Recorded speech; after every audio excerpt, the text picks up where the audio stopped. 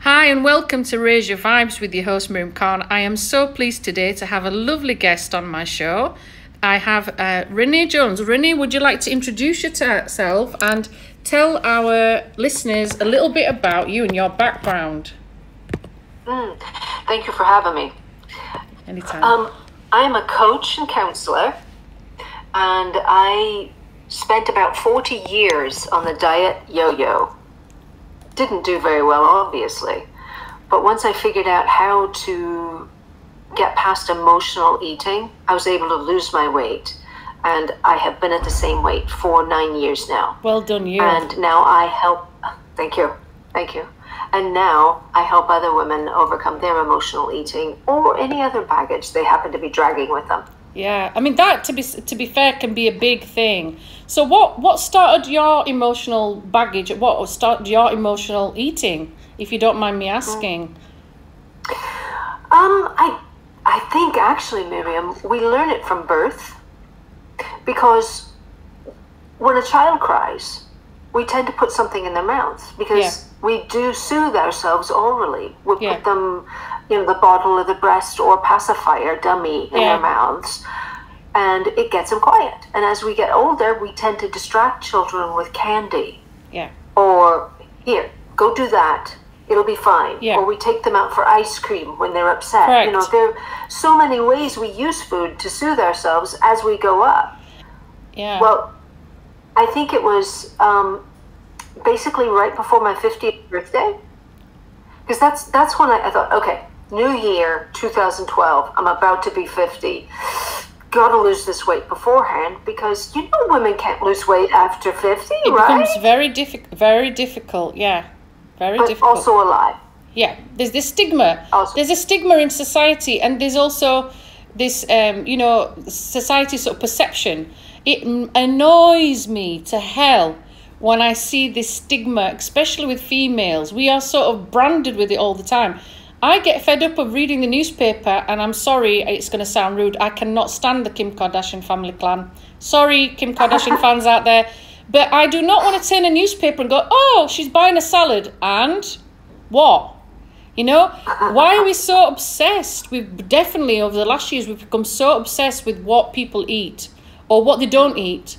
And it's become a big thing, hasn't it? It really has, yeah. Because, in the 50s, I suppose, there was introduced this idea of low-fat diet. Yes. Yeah. And then it got created as dogma. Yeah. And it became quite the thing, like in the late 80s, early 90s. I remember my then boyfriend, now husband, saying to me, if you want to lose weight, just cut your fat. I've read this, and I read the stuff, and I was like, oh, okay, yeah. Well, I don't know about where you are, but in the 90s, people in the States just exploded. Yeah. They just got bigger and bigger and bigger. I've noticed that as I've travelled around, if I'm honest. I've travelled to quite a lot of countries, and the country I'm in at the moment, I will say it's very American influenced, and the portions are very American influenced. But what I'm noticing is the increase in obesity, diabetes is huge. But the portions are, and I'm going to say this phrase as I say it from a UK, massive or massive. They're huge, So much more than anyone needs. Yeah, there's this influx. Going back to what you said about like the conditioning and like when you're young, because I'm a counsellor like you, and like you, I'm sure not just females but males as well have this stigma. It can be your culture, your perception.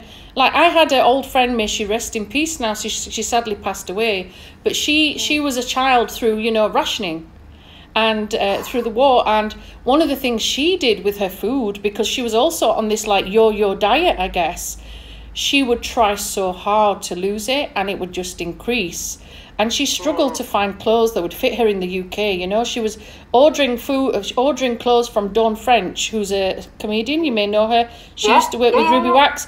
But the fact that you couldn't find this sort of like food, it was a comfort, and her rationale behind it was, Miriam, you need to understand. I never judged her. If anything, I was trying to understand and help her through through her situation, she was saying, I'm a child of war, we had rations, and now I'm the complete opposite. I will devour food because I grew up with none.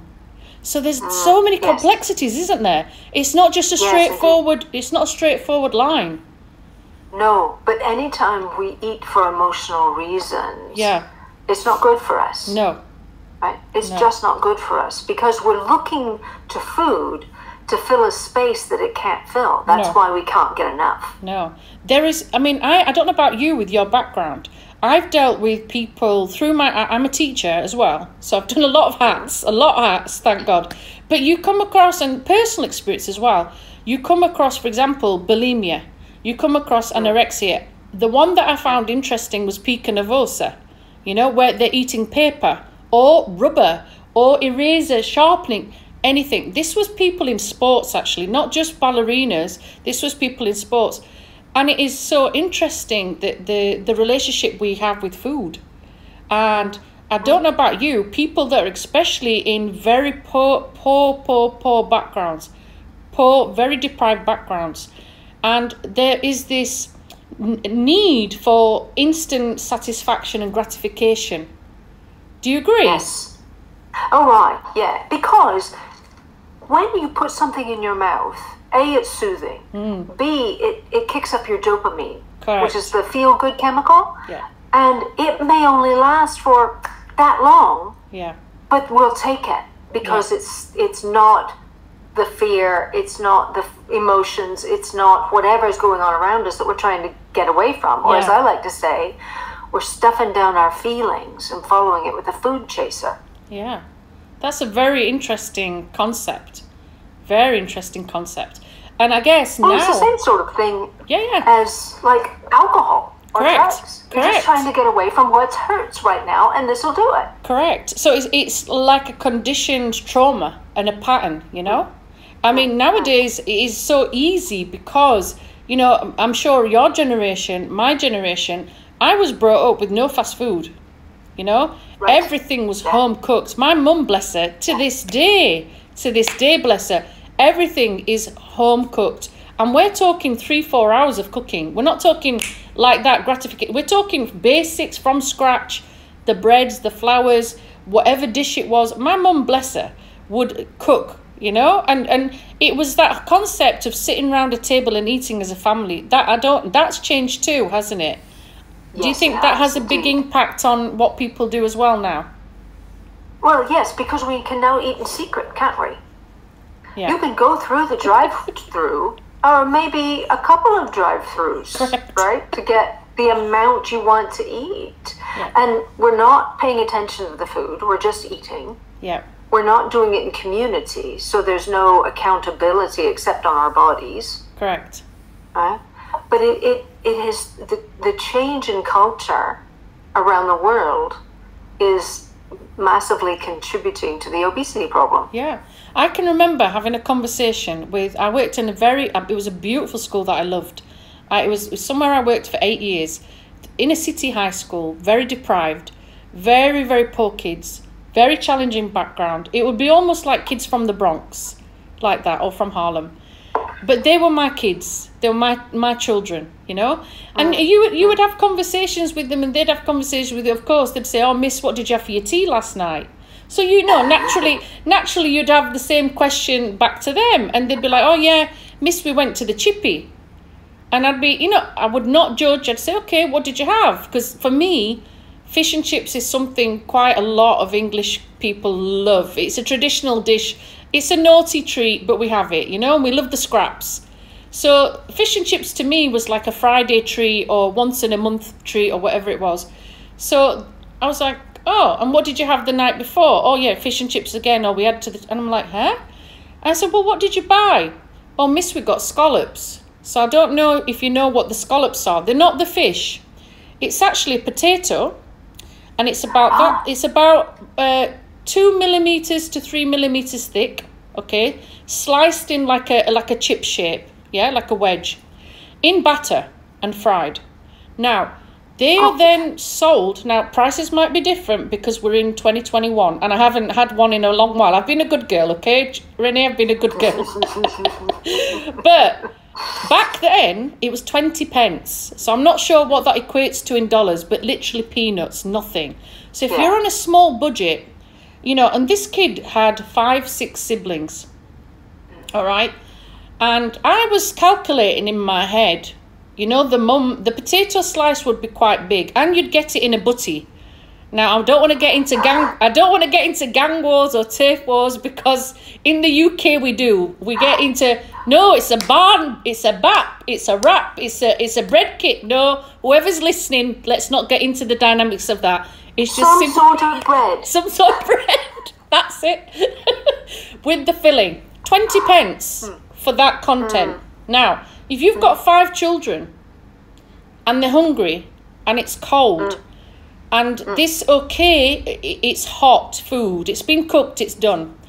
Doesn't matter about your cooking skills, but you can go for a 2-minute walk and give your child the money to go and feed you every day. Now, if I was to go to the supermarket myself and purchase, say, for example, a kilogram of potatoes, again, prices might be different for those of you listening.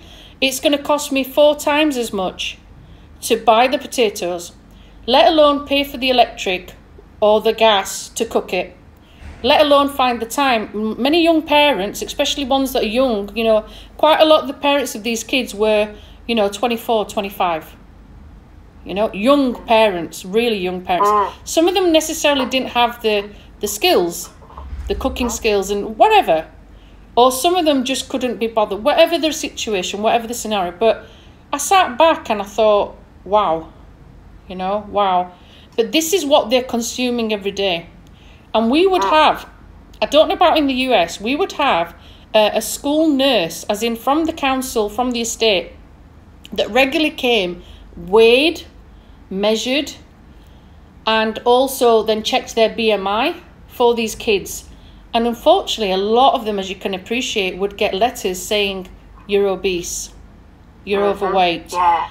You're at risk of diabetes, you're at risk of this, you know. There was so many negativity too, you know. But already, these kids, you know, they're 11 years old, right? And from junior, because I appreciate in the States it's a different system, but it's similar, it was tracked.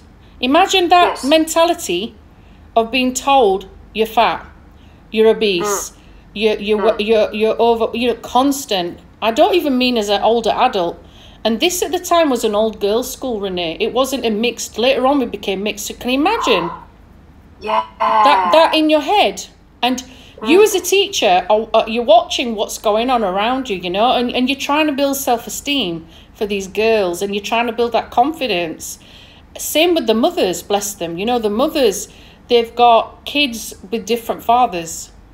Sometimes they don't know. Do you understand the background? You know, some of them 5, 6, 7.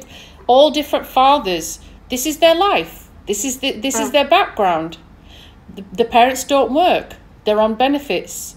This is the mentality. This is how they would feed their kids. And it would break my heart sometimes. You know? Yeah, of course. Because how do you change it? Any tips, Renee? Well, in the States, we have our dollar menus at the takeouts, don't you? Right. And it's so much less expensive to eat something that has no nutritional value. Yeah. You know, it may be slightly different to what you not have, but yeah, it has to start with the child and making choices as best they can. And, you know, I don't know what we can do for the parents unless they have, you know, a lightning bolt of inspiration and influx of cash. It's hard. But you can keep educating and educating and educating, but until, you know, a salad costs less than a chip butty, you're not going to make a lot of changes, are you? No. And things do cost more when you're trying to be healthy and you're trying to change things, you know. What's it like in the States, for example, with child dinners at school? Can you give us some examples with what I've just... Am I going to make you cry? Oh dear. No, let's get the tissues out. It frustrates me because in the last 10 years they decided that tomato ketchup, red sauce, could be considered a vegetable. So it's mostly sugar. How can it be a vegetable, right? And, you know, kids don't want to eat healthy food in No. school. They just don't. No. Correct. So in a school dinner could be 6 kinds of carbs. Yeah. Which is fine and fair enough, but you still need the protein. Of course. And you still need something that actually resembles a real vegetable. Because, Correct. Tomatoes are actually fruit. They're not a vegetable, they are a fruit. Was this by any chance under Mr. Trump's administration or? No, before that. Before that, okay. I'll let him off. Let him off on this one, right? Okay. No, when Barack Obama was our president, right. Michelle wanted to change things, but unfortunately the children wouldn't eat the food. Yeah. Because it was not cool. It was too healthy in some ways and not healthy enough. That's when we got the ketchup as a vegetable, right? You can't make this up. I am sorry to laugh, Renee. It's just, I'm laughing. By the way, it's just like unbelievable when you're listening to this, because you sat back going, is this really real? Is this stand-up comedy or is this reality? I apologise, Renee, but I can't help laughing. No. As I say, it goes back to the money, doesn't it? Yeah. A school is only given so much Correct. money. Correct. To deal with Correct. dinners and sometimes the breakfasts. Yes. You know, it's like we've got to feed I do some work in a behavioral health hospital. Wow. And I had a conversation with a psychiatrist and said, okay, so what if we did this and this and this? And he said, we can't afford to do that. I was like, seriously? We pay your fees, you pay my fees. Yeah. We can't afford to give them the food that will be as nutritious as possible. Because, of course, all of the starches and grains and potato, all those sorts of things are cheap. They don't cost a lot. No. And they bulk and people like them. But it doesn't have enough nutrition to it. No. It may have fiber. Sure. But if the actual nutrition isn't adequate to feed the brain, Correct. which people in a behavioral health hospital need that, Yeah. then what are we to do? Is this for adults or is it young children in there or what type Yes, of both. Both. Both. And they're on medication, quite a lot of them, will be on some serious medication to help them rehabilitate, I presume, as well as CBT and psychotherapy. And that's an amazing job. I would love to do stuff like that. I'm looking into that in the future at some point. I'll have to talk to you about that another time. Yeah. But going back to the food dynamics, it's interesting. Years ago, I can remember we had like a change with a chef that you might know called Jamie Oliver. And again, it was all about what was in fashion. And this person in charge of education, I can't remember who it was at the time, decided suddenly, we need to get him on the bandwagon. And he ruined things, I'm sorry to say. He really did ruin school dinners. He's an amazing chef, don't get me wrong. Anyone that's listening, he's an amazing chef. But from my point of view, and I'm entitled to my point of view, he messed things up. He really did mess things up. And it made life very, very difficult. Like I said, the school I'm talking about, we were the only school it was an area in Leeds, and it's an area that's called Parklands High School. And it was in Seacroft, and it's the largest council estate in the UK. And we had the only free breakfast at that time in the whole of that area. And our head teacher, bless her, put money aside to make sure those kids did not pay. Because a lot of them were booted out of their house at 7 o'clock in the morning, can you imagine? And it was the only place of warmth and the only place of care and love where the doors were open, where they would be looked after. We were the type of school that we were showering those kids, we were washing their clothes, cleaning their clothes. These were extra things we had to go above and beyond. Schools don't do that in the UK. They're not allowed, right? So imagine that giving breakfast, you were serving porridge, and that's a good source of food, or toast, but you had a selection. For example, you would have, the kids would come in and they would want to have, like you said, the sweet and sugary cereals. No, you had to have, for example, toast or a yogurt or the fruit. They were given sort of like set menus and alternatives, and they tried to enrich that. And a bit like what you said, for GCSEs or from Key Stage 3 as well, I don't know about in the States, they were taught food technology. So it changed. It was called basically cooking. Back in my day, it was called cooking, you know. But then it became like technical, you know. So it was called food technology. And I think over time, Renee, it became food technology because instead of like showing the love of cooking and showing the love of like how to do particular lessons, they went into the scientific element of it. And don't get me wrong, I get that, you know, like for example, teaching them about how to make caramel and stuff like this and the science behind it and but it got too technical. You know, they were literally like teaching them how to do essays and write in a scientific order, this. These kids, Renee, they couldn't even hold a pen pencil. They couldn't even peel an apple. They didn't know. Some of them would, honestly, they didn't know what an apple was. Can you believe that? Can you believe that? That's awful. And these lessons, you're watching them, because I'd go in and support. I've got special educational needs background too, so I would go in with my challenging kids, especially the ones that would use cooking lessons, unfortunately, as a weapon lesson. And there were times you had to restrain kids, if you get what I'm saying, you know, because a knife was, you know, used as a weapon, shall we say. So you had to like supervise, and you had to teach them in you know, how to cut an apple, how to take the core out, how to take the skin off. And these were like, you know, they were doing an apple crumble, for example, you know. Now, some of them...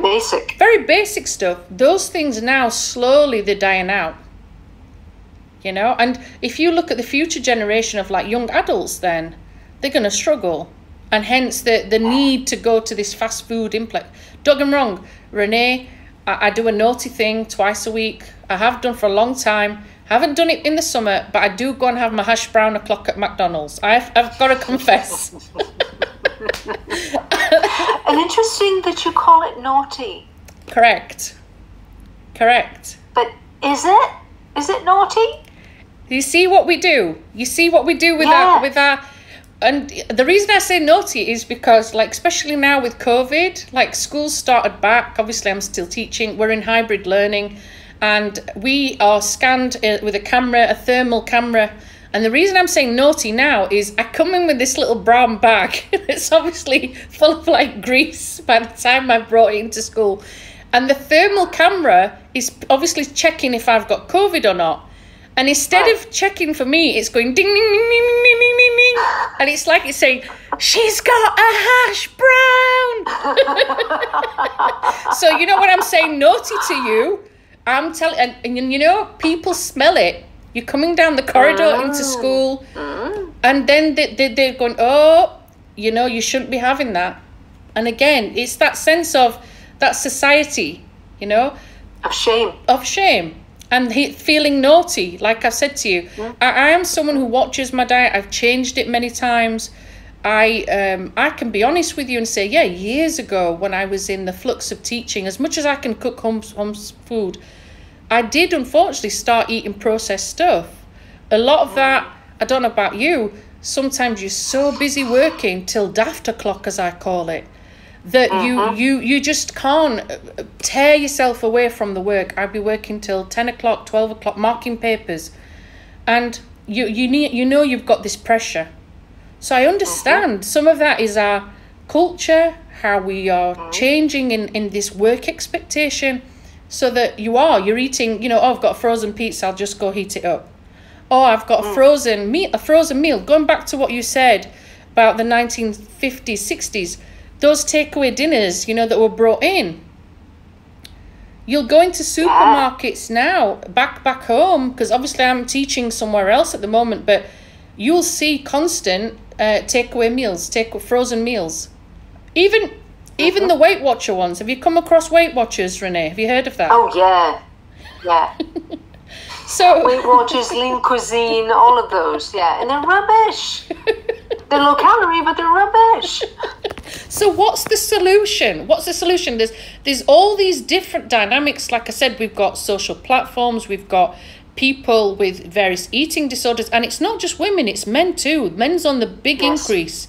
The amount of boys that I've come across, which is alarming, that will say, I'm fat. And they're like this. They're like a skinny little stick. And they have this perception of themselves, their narrative, I'm going to call it now, I don't know about you, in their head of, I'm fat. And you personally are looking at them going, wow, they are actually quite beautiful looking. And, people would love to be having their physique. No, that's not in their brain. That's not in their image. You may have seen a meme somewhere along the way that said, I wish I were as thin as when I first thought I was fat. Whoa, powerful. Very powerful. Yeah. I mean, for me, I was heavy once I started school. Yeah. I was a tiny little stick before I started school. But once I got in and had to do just everything in order, it blew my ability to run off all of the calories, right? Yeah. Had to eat at a certain time, and therefore, because I was sort of like a bird, I'd eat a little bit all day long. And my mother, had shares in plastic wrap because she'd put my plate in the refrigerator and I'd come back to it later. But once I had to stay in the schedule of things, it messed me up.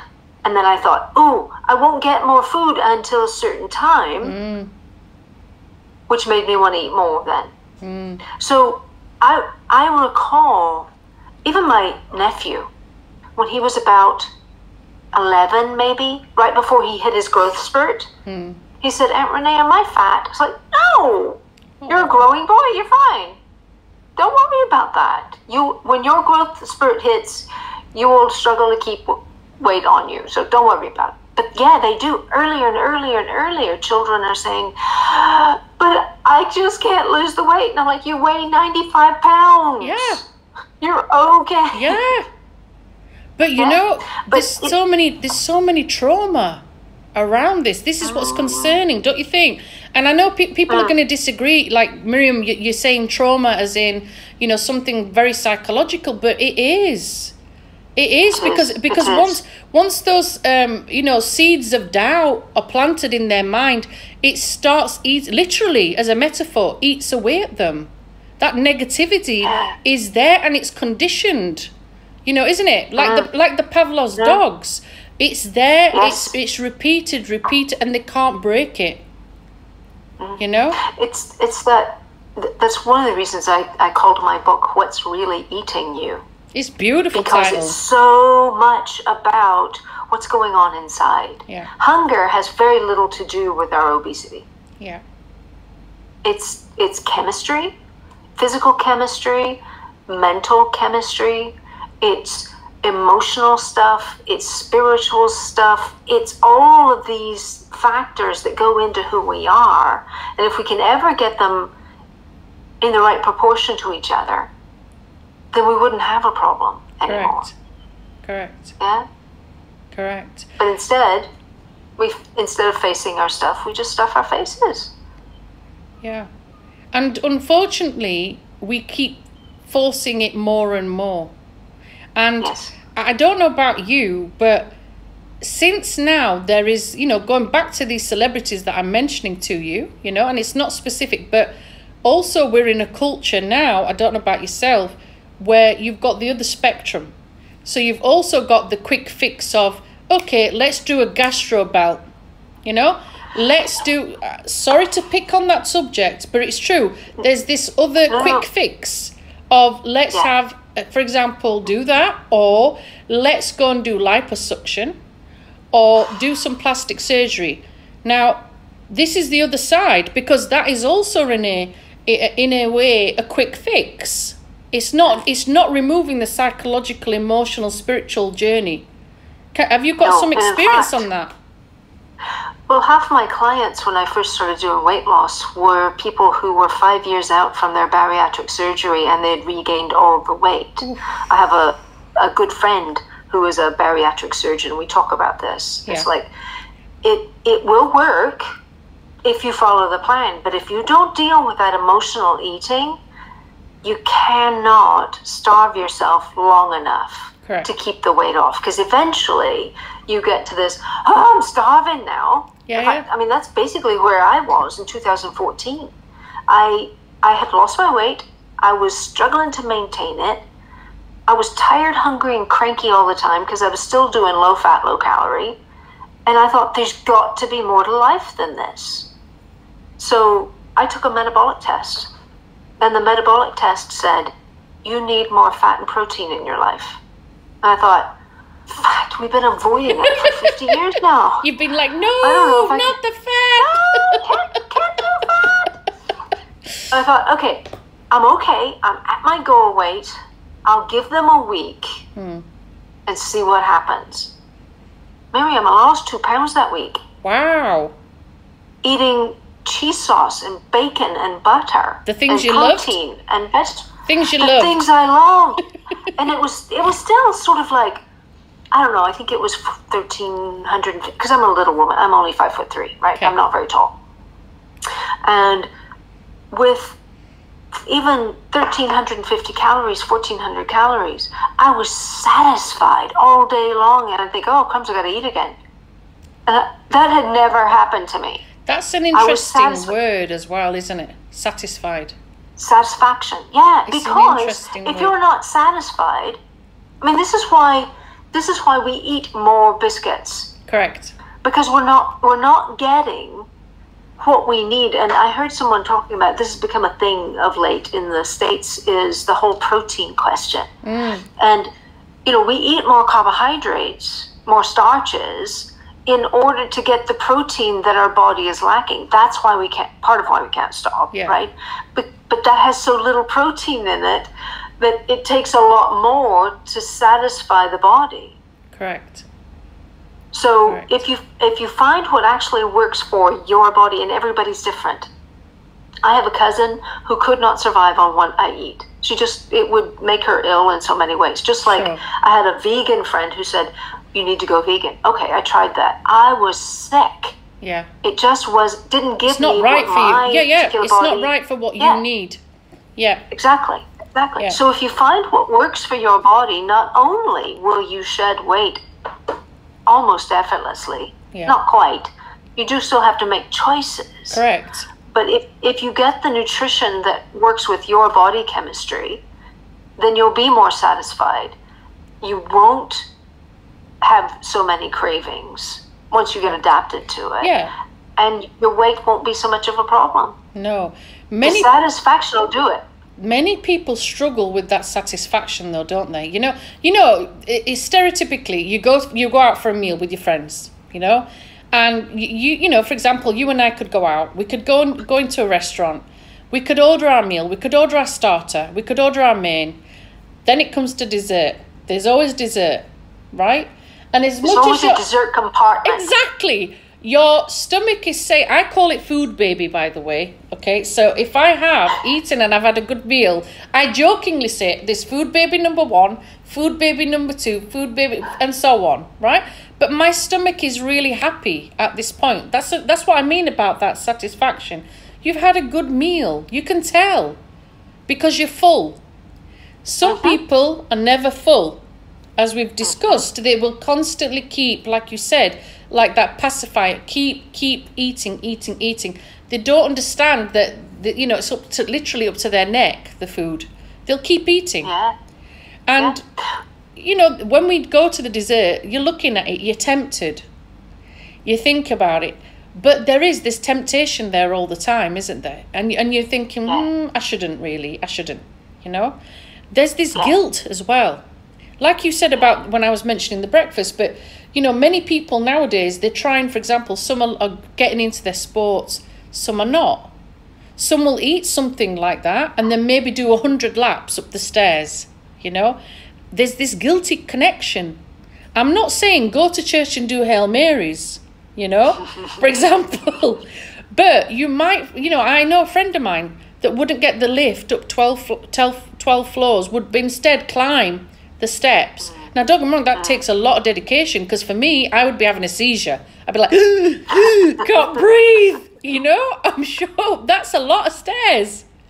It is a lot of stairs, yeah. But we have this mentality of guilt and, also enjoyment. There's this, like you said, this psychological aspect to it that goes so deep.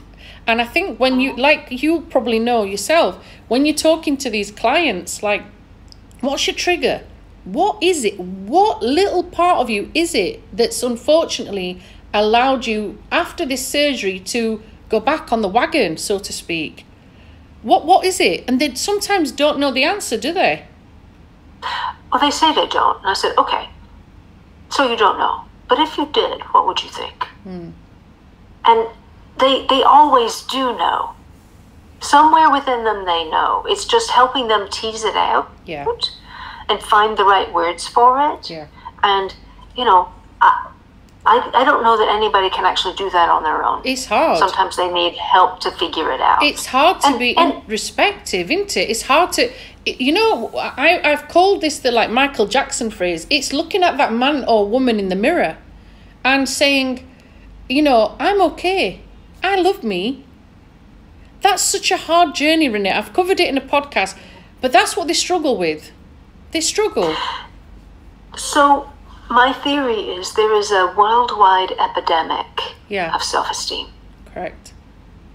Yeah. Because we all go through that. I'm sure even starting your podcast, you're like, oh, can I do this? Will anybody want to listen? Oh, why would they want to listen to me? I didn't do that. I was like, I'm going to do this. And if they listen, they listen. If they don't, they don't. But some people would, correct?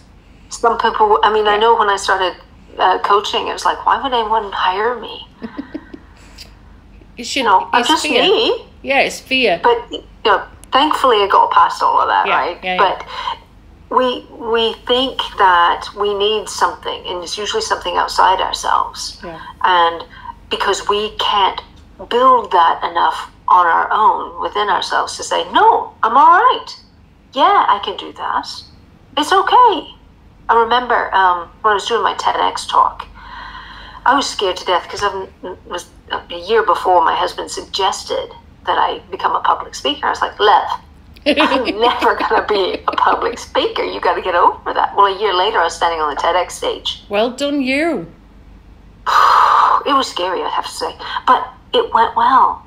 Yeah. And I came off the stage thinking, wow, that was the scariest thing I've ever faced. Was that because the cameras? Was that because the cameras were on you, or people were listening, or what was it that was making you feel that? Well, I hadn't done it before. Right. I had done talks with some cards and just a couple. Sure. You know, but that one has to be completely memorized. Right. And it's in front of a group of a theater full of people. Sure. You know, the cameras didn't bother me. It was all the people that were either engaging or not. Sure. Right? And they're not all interested in my topic. But it was just being able to stand up, not trip over words, deliver value to this group of people who didn't necessarily care about my topic. Yeah. And it was just frightening to me. So your own worst critic is you at this point in your subconscious. Yeah. You see, we'll put, I mean, understandably, for those of you that are tuning in and listening to this podcast with Renee, we'll put all these links in the bio. We'll put the link in for her books, her YouTube channel, and obviously the TED Talks. We'll put all of that information in the bio. And I think you have a help side as well, like something you can click for further information as well if they want to connect with you as well. So all of that we will put in. I can relate to that, Renee, because I also have done speaking. I believe it or not, you might be shocked to discover this. I used to be so shy. I know you're shocked to hear that. Me too. I got over that. Hashtag Me Too movement. When I was 18, I got the job of working in a bank, and it changed my life forever. And I was a very quiet Muslim girl. I had the whole hijab. I had the whole. I'm liberal Muslim now. I follow what I believe is my faith, but back then, very, very strict, very strict. You didn't say boo to a goose. You followed what the men said in your family, and so on. And that job changed me in massive ways because I had to speak to clientele. I had targets in the bank. I've done a YouTube video on this, but basically, I had to be thrown in the deep end. Now, years later, and I mean years later, obviously you're a teacher, you're in the classroom. I have my own little audience, but don't get me wrong, speaking to a wider audience and things like that is different. Years later, the school that I was telling you about, it ended up being closed by the government. It was being forced to be closed because they were trying to push it into a mixed school and turning it into an academy, which basically means that the government doesn't run it anymore. People come and buy it. It becomes privatized and all of this stuff. And they sacked the head teacher. And on the day they sacked, which they can't do, by the way, but they did. And the day that they did that, I had become the union rep. I was positioned and I'm sat there going, I can't do this. Why has she chosen me? And for some reason, everybody selected me. Well, off I went to my first union meeting and I raised these points, and the gentleman at the time, I didn't know who he was, he came up to me and he said, you do realise you speak so well. And it was one of those moments where somebody sees something in you and you don't see it, you know? And he was like, we need people like you. Now, he didn't look at the colour of my skin. He didn't look at my gender. He didn't look at any of those things. He just looked at me and he said, you speak eloquently. Can you spare 1 hour, 1 month to come to some meetings? I would love to have somebody young like you on our panel, passionate. And I'm looking at him like, what? You know, come along and come to these union meetings. Well, to cut long story short, I ended up working for them. I ended up getting a secondment, and I'm now a trained legal caseworker. And it was through Harvard University. And I ended up speaking, you know what I'm saying? I ended up speaking from small groups and becoming the president, the vice president, to being an assistant secretary. People had to vote for me. 4,000 people voted. I won. I got the job. I was so humbled by that. And I ended up on a podium speaking to 7,000, 8,000 people at conferences from that small little thing. And when you're at conferences for the union, it's hard because you have 3 minutes. You've got a podium light, and the topic could be something about education. But there's 20, 30 people who's already said what you were going to say. You have to think like that. And you can't repeat, and you can't look like an idiot in front of the other people that's already said what you're going to say. So you've got to really think hard. There's people sat there writing essays and essays and essays and scrap. And I'm like, whoa.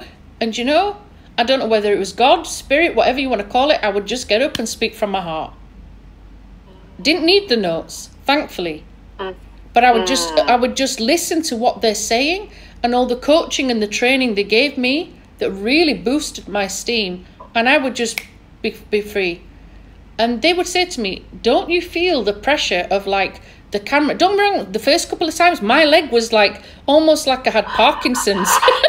You know, behind the podium, because there's these 3 little lights. There's a green light, an orange light, and an amber saying your time's nearly up. And 3 minutes isn't long to try and get your point across. On top of massive film crews, big massive screen that's behind you on this side, the heat off the flashlights. Forget all that. And there's all these people saying about your makeup. Don't even have time to do all that jazz. You're more focused on that buzzer's going to go. I need to get my point across. I need to get my point. And there's a sense of urgency. And for me, if I hadn't have gone through all those things, I don't think I'd be doing my podcasting now. That's the ironic thing. So I can really relate to you, because in that position, you don't see the beauty of who you are. Yes, and I'm sure indeed. These people with these issues have got the same thing. There's no difference. They don't begin to recognize the value they bring to the world. Yeah. And I feel that part of my job not only is to help them lose the weight, but to help them heal their heart, so they can then take that out to the world and be more productive and helpful to the world. So how can we, going forward, how can we both help people? Obviously you do the counselling, I do the counselling, we try to educate, but is there more? Is there more that we could do as a community, as a global community, to help people fight this or overcome this or be aware? What more can we do? Well, I think the body positivity movement has been trying to say, it's okay, you don't have to be a stick insect, right? But on the other side of that, It's like, oh, now I've got free reign to eat anything and everything, and it's okay. Well, yeah, it's okay physically in acceptance, but it's not okay for your body. No. Your health is going to suffer. Correct. I read this week in the paper, they actually have identified that 35% of Americans are now obese, morbidly obese. Oof. Now, that's in addition to the 35% that are already overweight. Wow. And that's going to create so many health issues. Type 2 diabetes is rampant. Yeah. Right? And it's because we eat too much sugar. Yeah. Right? I mean, if you think about the 19th century, they didn't consume a lot of sugar. No. And once they took all the fat out of products, what they did was they added more sugar. Think about that yogurt that you gave the children.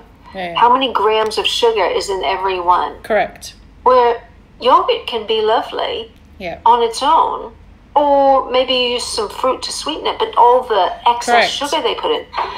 And that's partly because they did research to find out what will make something called the bliss point of food. Okay. Which is the perfect combination of salt, sugar, and fat. That means you can't eat just one. Why am I not surprised? Why am I not surprised? It'll sell more, won't it? I mean, in the 19th century, going back to those particular times, we didn't have the influx of import and export. Obviously, we were limited to our travel, and our transport at the time was limited. We had the voyages and various other things. And obviously, we didn't have the technology that we've got now where, okay, we've got expiry dates and end of dates or end of shelf dates, and that sort of thing. Now you've also got, in various countries, you've got an import-export. It's business, like you said, it is business. Like you said, you've got these companies that claim it's no sugar, low fat, whatever, but secretly it's not, In the UK, they introduced a sugar tax. Did you know this? I heard about that. I'm laughing. I shouldn't laugh. But several years ago, this was introduced. And again, it's almost like, how many more taxes are you going to take off us? So now you're punishing us also for like having a drink that's with sugar. So you're going to charge us extra. Again, it's that mentality of, we're gonna punish you. There's like a whip sort of scenario. Well, when I went to live in Wales when I was 23, I took a job there. Okay. And I was there for 2 years. I was back in the States and then back there for another couple of years. And I was shocked when I first got there. Your sweet tooth is not as ravenous as ours is. No. Right? We like things a lot sweeter. Correct. So to think about now you guys having the same sort of sugar tax idea because you're taking in too much sugar, it's like, what's happened to you? In 30 some odd short years, what has happened to you? Yeah.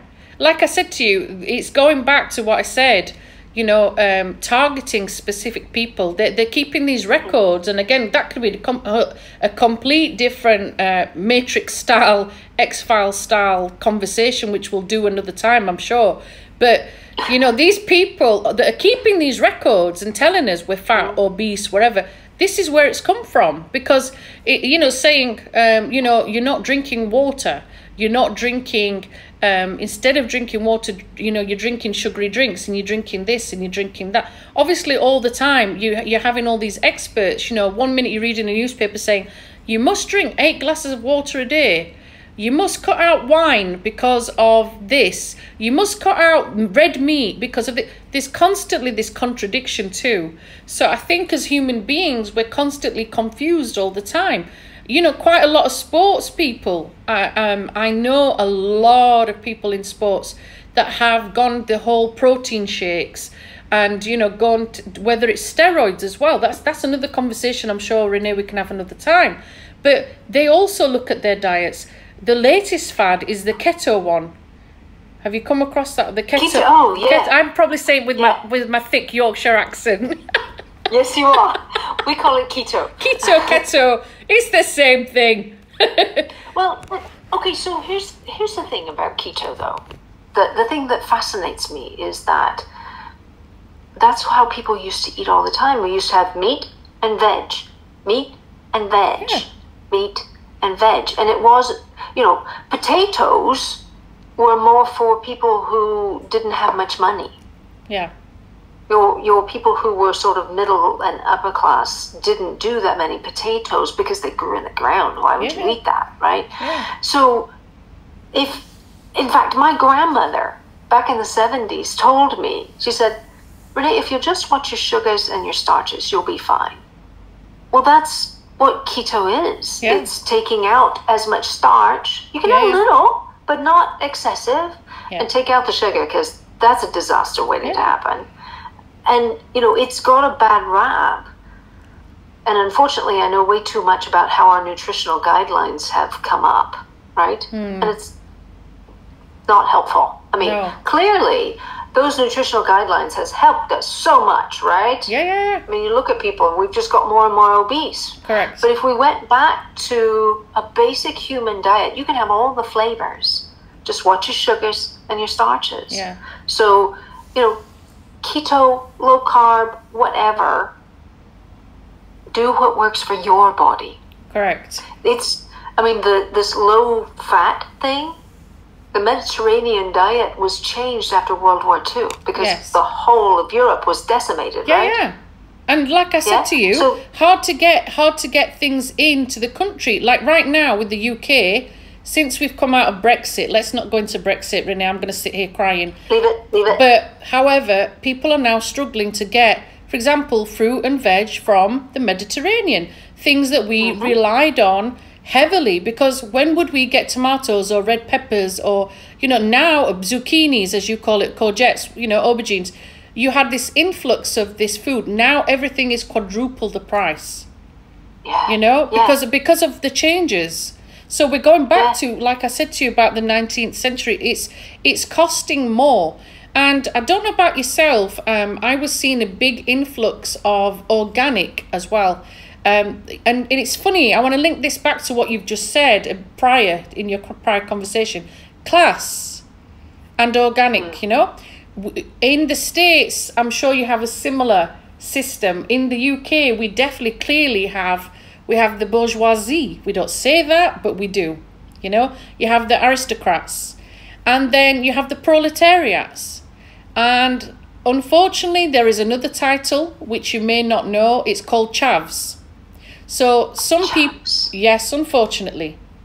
For anyone listening, I am not being derogatory. I'm just using a UK term. So chavs can also mean council house and violent.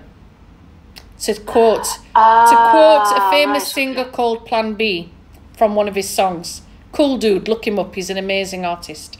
He's an actor now.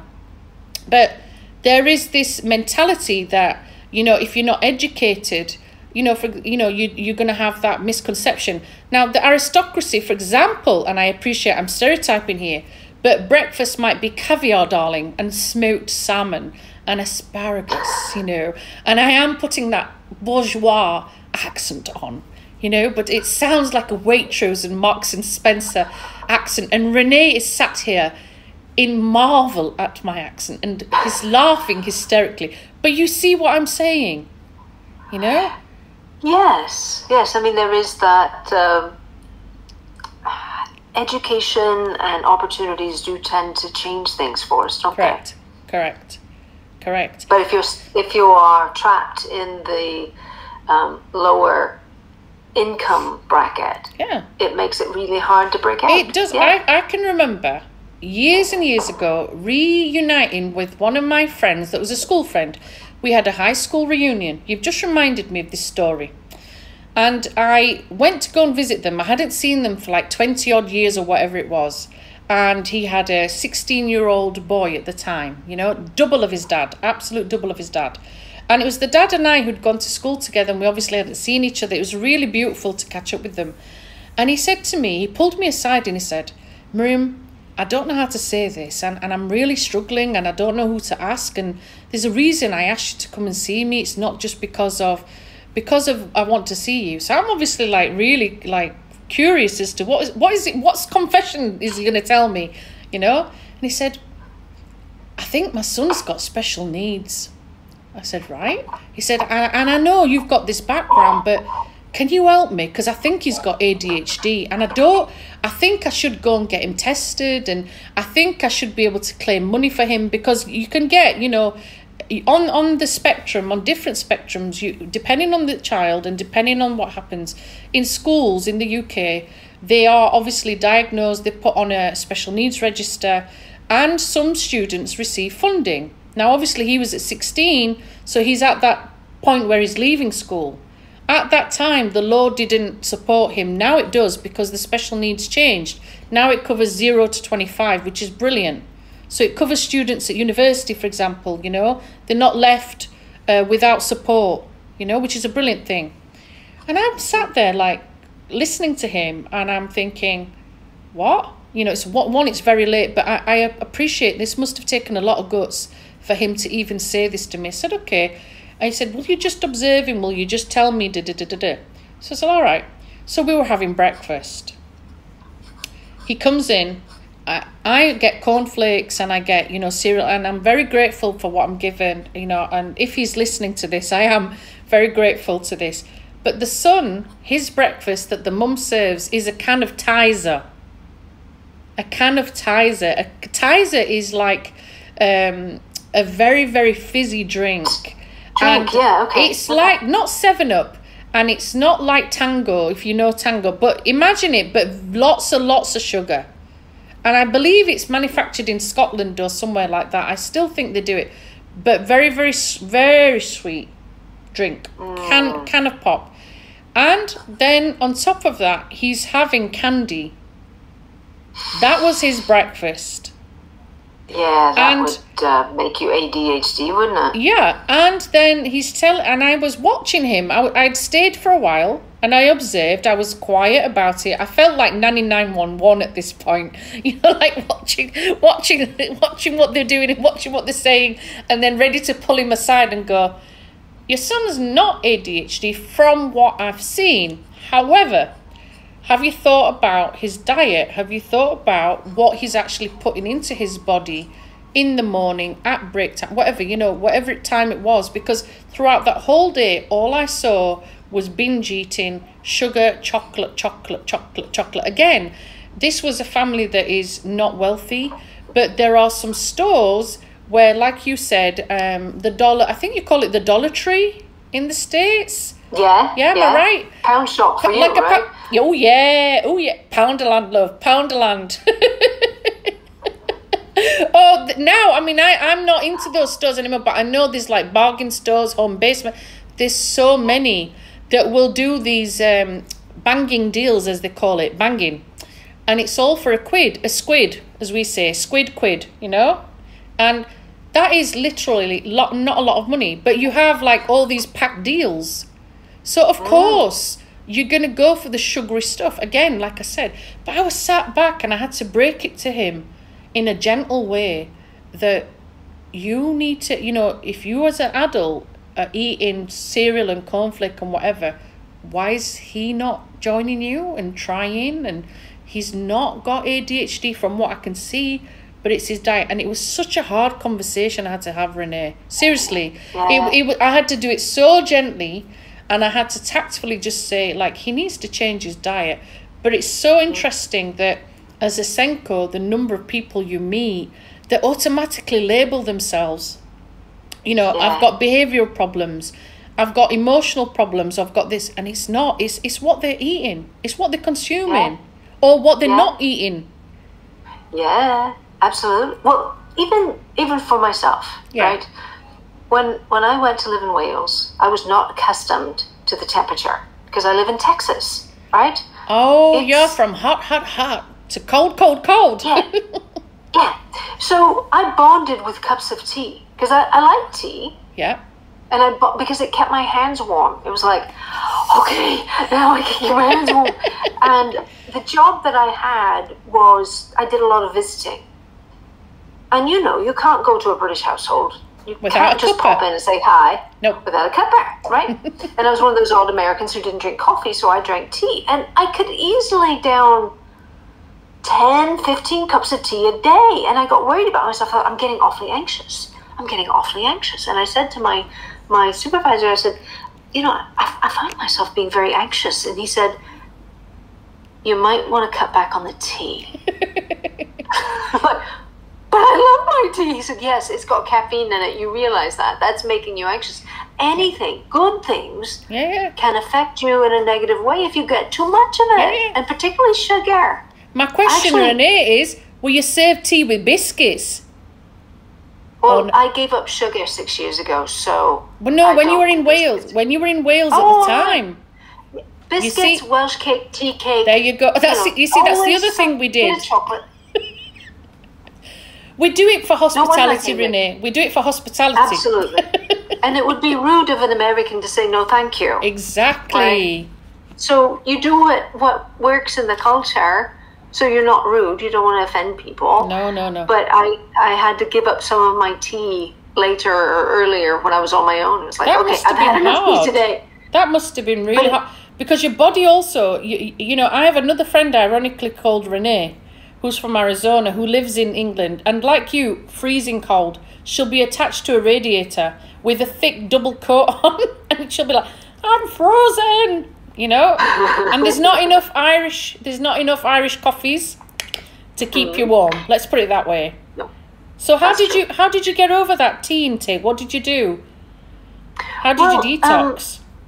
I pretty much once I left and I came back to the States, we couldn't at the time get proper British tea without it being ridiculously expensive, right? And I was going to graduate school.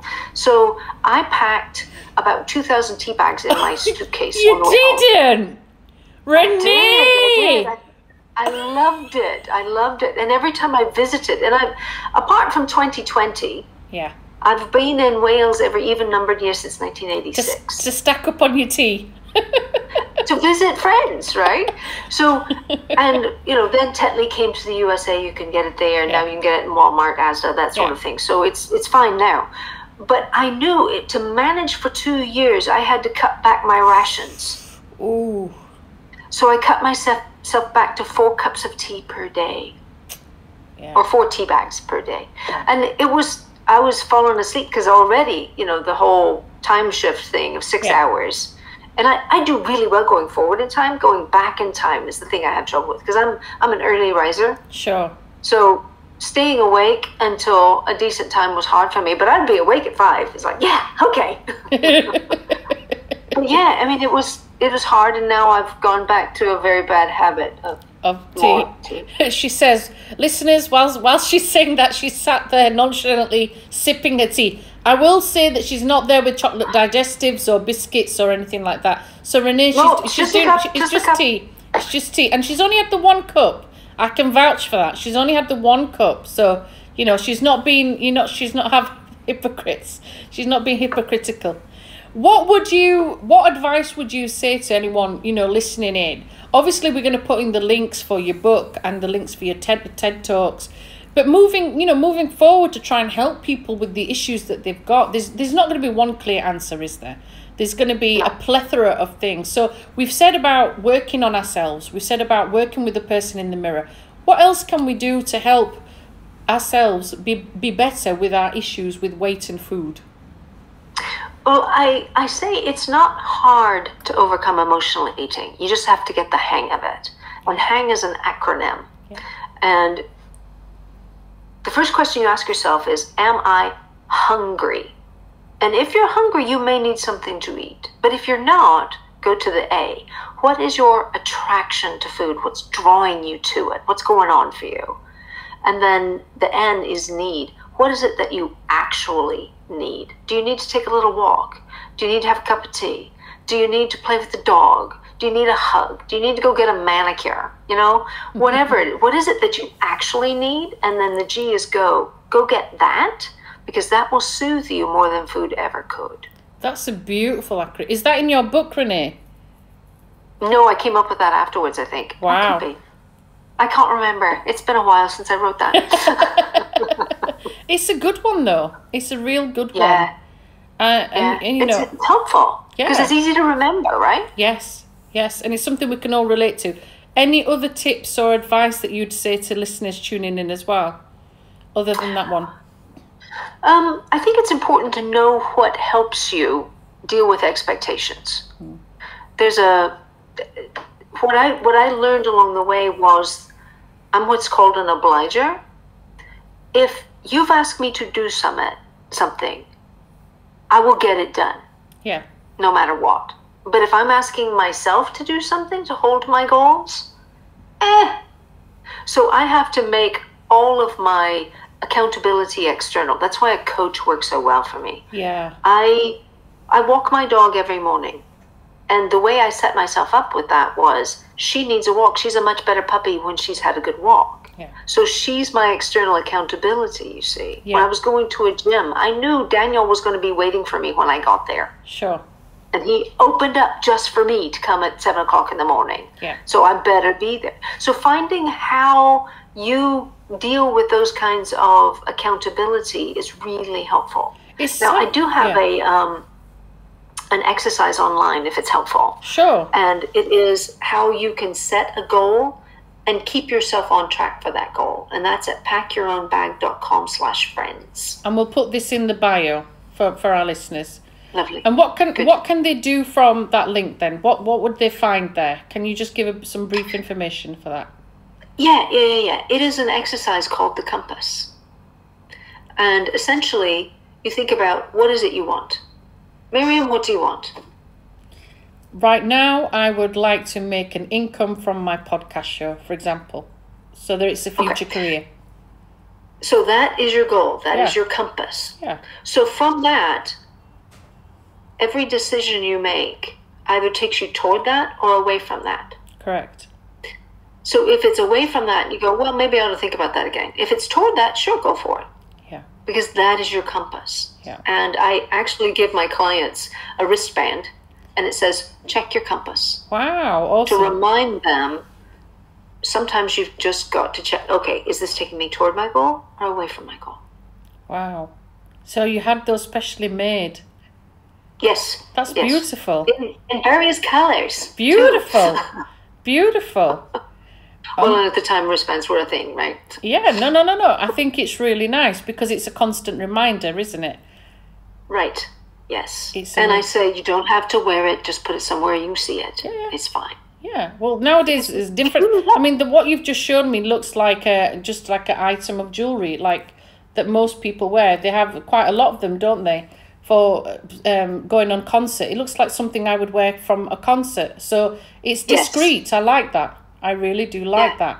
I will put all this information that Renee's talking about in the bio. And obviously you can click on the links and hopefully, find a way. And obviously, Renee, if they want to book a coaching session, they can do that too. Would you be able to give some information about that? So if they want to book you as a coach, how do they go about that? Obviously, I'll put the link in the bio. But do you want to give a bit of brief information about what you're able to offer them? Yeah, typically I try to figure out what it is they need. Mm-hmm. Do you need months of coaching? Do you need 3 months of coaching to help you get on track and stay there? Mm-hmm. I have a package of that. I also have courses, online courses that you can take. One is what are the triggers of emotional eating and how do you overcome them? And then one is more basically my text for my coaching practice. Yeah. So if they want to talk about any of that, I offer a free consult. That's brilliant. Seriously free. No, if it works for you, great. If it doesn't, that's fine. Okay. We have to find what works for us. But just go through the website, packyourownbag.com. Cool. Brilliant. Renee, it has been an absolute pleasure having you on the show. It doesn't even feel like a podcast show. It felt like a stand-up comedy, but very entertaining, but also very enlightening. And I just want to say thank you very much because it's a serious topic, guys, but also one that you have to be human about it, don't you? You definitely have to be human. Yeah. And Renee, I am sure we will definitely have you back on my show because I can see this brilliant connection between the two of us. We have a lot in common. And I just want to say thank you for being on our show. Thank you very much. Thank you for having me. You're welcome. You're welcome.